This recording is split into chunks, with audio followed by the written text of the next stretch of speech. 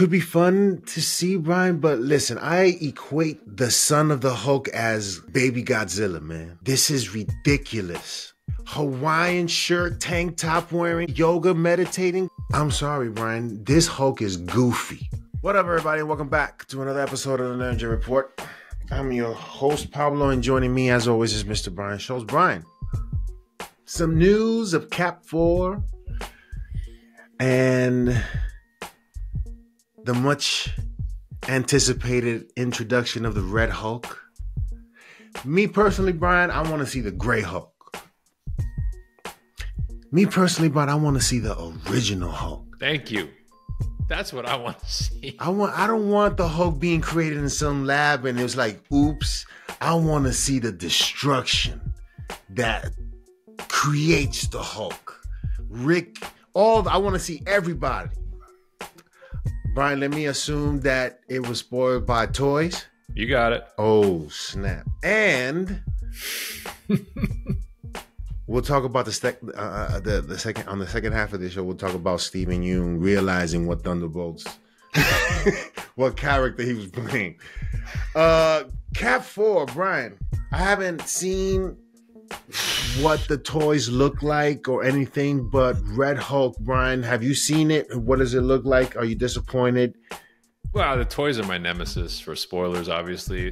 Lego did us in this time with the announcing their... I don't get it. I mean, this movie, I guess they've been recutting this movie, but it's like we haven't even seen a trailer for the movie, but they've already got the toy line out there in some parts of the world. But yes, one of the toys that's being made available is a fully formed Red Hulk, which would confirm the rumor that Thunderbolt Ross will actually become the Red Hulk at some point in this film. Thunderbolt Ross now, of course, being played by Harrison Ford, succeeding the late William Hurt. Harrison Ford, when he got the part, someone asked him about Red Hulk, not knowing what the rumors would be, to which Harrison Ford did his classic deadpan Harrison Ford. I have no, who is that? I have no idea what you're talking about. And he might have been serious when he said that. Yeah. But apparently he's going to be going the way of Nick Nolte in the original Hulk, right? And kind of being transformed into this sort of, colossal, destructive being in the final act of the movie. Now, here's my two questions for you. And I think you just hit on it with the original Hulk reference. The state of the Hulk right now, it just feels like we've piled mess upon mess. Like with the reception to She-Hulk, we've got the son of Hulk, we've got this sort of completely domesticated Hulk, the actual Hulk, who's just kind of a comic relief joke at this point.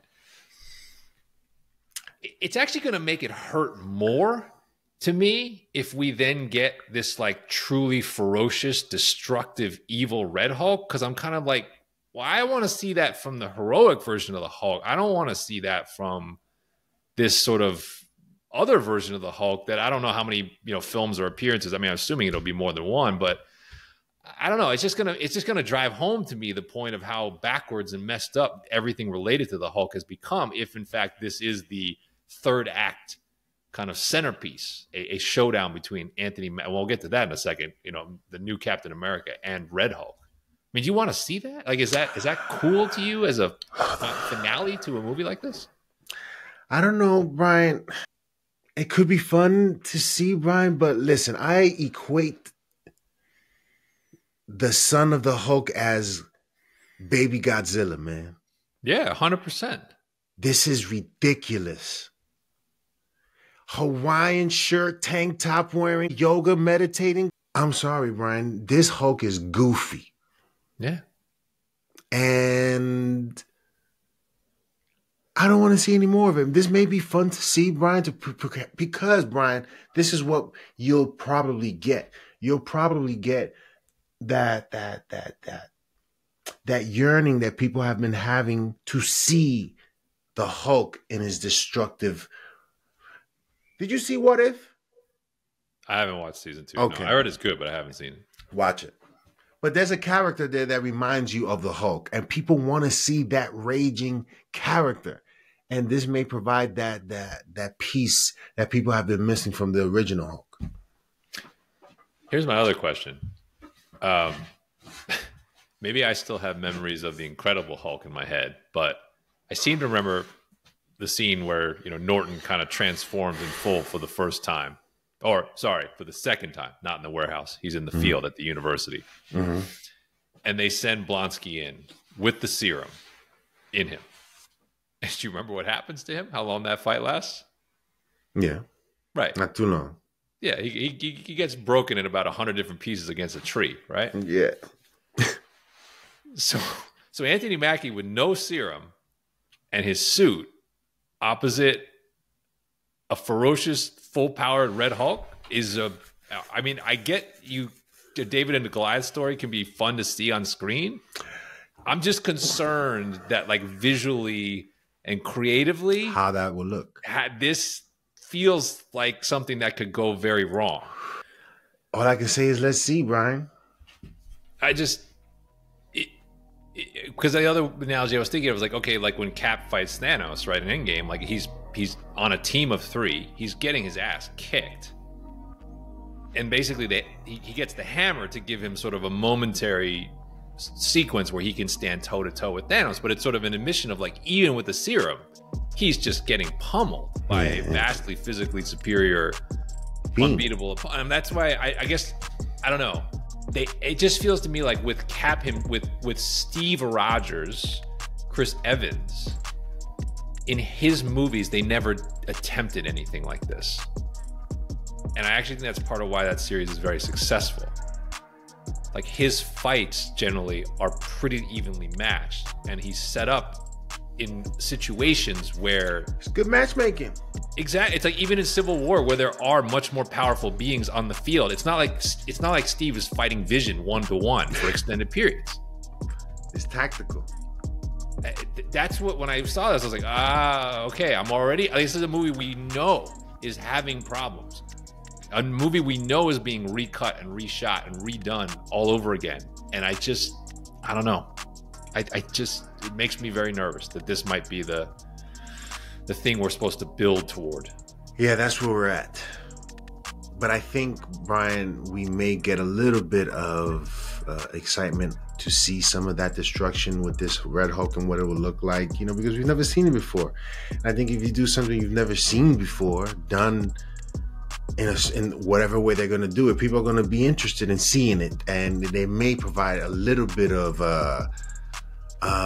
reaction in a positive way. But for the entirety of the movie, doubtful. I don't know. By the way, the Reign of the MCU book, which talked about the production of Incredible Hulk, backdated shout out to the VFX team that worked on that movie, because reportedly Ed Norton refused to basically do any motion capture work at all. Yeah. That Hulk looks good. Yes, it does. So for the fact that they could make it look that good with no help from the lead actor, and like now, kudos to them. Yes. Now we're where we're at with the visuals. 15 years after that, like, come on, guys. Like, you certainly, Brian, the Incredible Hulk looked good. I did also like how he looked in Avengers, right? He looked good in yes. He looked good in Avengers. Now they said Ruffalo was great. He loved doing the motion capture. But yeah, and Age of Ultron he was all right there too. And then it went all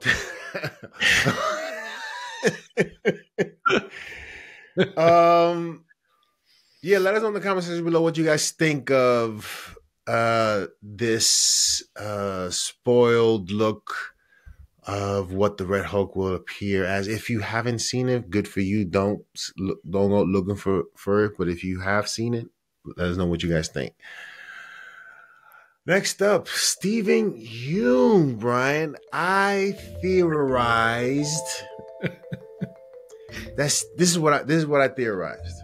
Steven Yeun was probably like, he's an invincible. He's having a great career. Oh, would it be dope to be in the MCU? He gets the call. Hey, you want to be in the MCU? Sure. This is the character we want to play, the Sentry. Cool. He has no idea who this person is. Then it's getting close. The strikes. He's probably busy doing other stuff. As he's approaching shooting time, he decides to, let me do some research on this guy. When he sees what this guy looks like, he says, "No, thank you. I don't care what you said." That's what he was. This is what happened in my brain. This is the only thing that makes sense. But sure, you're gonna hide it because of the strikes. You go overbook, whatever. But you realize what this was, and you said, "No, I'm not a part of it." Brian, what do you think happened there? Yeah, I think you're on to at least something here, because this was one of those stories of, very quietly, this was one of the longest running, like reported but not confirmed, in a movie where everyone else's participation was locked. This was he's supposedly in the cast and he's supposedly playing Sentry, but it's like, you're right. Like, this is a guy whose star has been nothing but on the rise, both like with independent film, mainstream film, voice work in Invincible. Like, everything this guy has touched has basically gone pretty well the last 4 or 5 years. It's like, if you had this dude under contract, wouldn't you want to tell the world? Yeah. So this felt like it was, it's college recruiting. It's like he verbaled and then he was taking visits and he was like, "Nah, I'm good. Like, I got better NIL money over here." Like, I just, Do yourselves a favor. If you don't know who the Sentry is, look it up. I'll put a picture up. Could you tell me, does he look anything like this dude, yo? This is equivalent to me of making T'Challa a different race, yo. This is completely the opposite of what this guy's supposed to look like. And he finally saw it and he was like, "Nah, man. Nah, I can't do this. I can't. You ain't gonna put me in this situation." And again, I think in all these situations, like, the state of the MCU at the time they had these initial conversations and the state of the MCU today is very different. And I just think a lot of these actors and actresses who looked at this as a surefire way to pay their way to make whatever movies they wanted to in the future and increase their profile, that's changed. And so, like, to the extent it doesn't seem like he ever signed a contract. He and his agent, with each passing month and each passing flop, were kind of like, you know, he probably said, he was like, "Cool," but there was no dotted line. There was his name wasn't next to anything. This was like the gardener said yes, he's going to do it.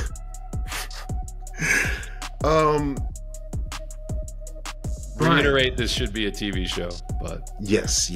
I will, unless maybe they'll prove me wrong, but everything about this to me screams Disney Plus series, not. Brian, when this news came out, I wrote on the Nerdy Basement when they announced this. I think it was on the Nerdy Basement. I think it was on the Nerdy Basement. I said, get one of the Scar's guards. Stop playing games. Games is what they're obviously playing here. Don't play the games, man. Don't look at us and think that we're dumb and that we don't know who the Sentry is. We're gonna tell people, yo, this don't look at the Sentry. Does this guy look like the Sentry to you? This is what they're doing to you. Yeah. So that make it feel good. There's other characters. Shang-Chi should be, man, I should be going crazy. I should have seen Shang-Chi over 20 times. But I have when I go to see Jackie Chan, Rumble in the Bronx, all those movies. Brian, what's going to happen now? Now that this guy said, "I'm out," what are they going to do? Thunderbolts, apparently, so you got the Red Hulk, a powerhouse. You're going to bring in the Sentry? There was a moment in time where I felt like Marvel had this really great grasp of scale and relative power. And I maybe said this on one of our shows a couple years ago. It felt like they had really kind of set up their roster where it's like, all right, like the stories that make sense for street level, heroes and villains will be there. And then you kind of have the galactic kind of cosmically powered beings over here. And like, now it just feels like it's a mess. And this goes to when I was saying, like, we're giving Echo powers. Like, we're giving Gaia. I mean, Gaia is the most powerful character ever created. She has literally every hero's ability in one. It's like, and then to your point, like we're dropping Hulk here, we're dropping Sentry. The scales are just constantly out of whack. Like, look at the people on the Thunderbolts roster and tell me who they're capable of fighting in a believable story that makes no sense to send the Avengers or Captain Marvel or anyone that's actually or Thor, or anyone who's actually truly powerful. I don't know. Doesn't seem like it would be this guy, but this movie's gonna be whack. Yeah, I don't see. There's no buzz. There's no buzz for this. Who is like, I can't wait to see this. You're right. The second Suicide Squad movie, not the first, because the first made $800 million. David Ayer, finally R.I.P. the Ayer cut. Like, dude, man, you made $820 million. I get it. It wasn't the movie you wanted to show, but like, yeah, yo, the movie didn't fail. People saw your movie. Yeah. Nobody's going to see this movie. Like, if this thing has a $250 million budget, like, that's insane.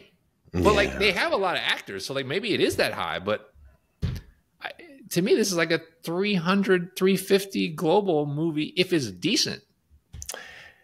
And you got these characters, and you don't have what's this dude's name? The one that was in Falcon and the Winter Soldier. He's usually the leader of the Thunderbolts. Oh, Zemo. He's not coming. He's not listed. Even though it seemed like at the time in the series, they were setting him up to be that. Yeah. He was like, I'm out. I'm done.